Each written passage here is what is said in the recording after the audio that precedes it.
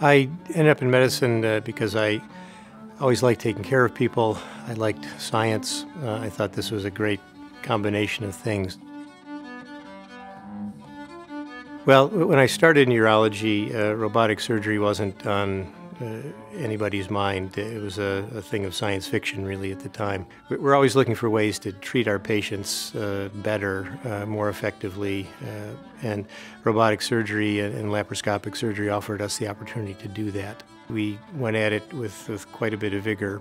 We were really one of the first places in the world to develop a robotic surgery program. And we're very fortunate here to have really one of the most experienced teams in the world to help us take care of our prostate cancer patients.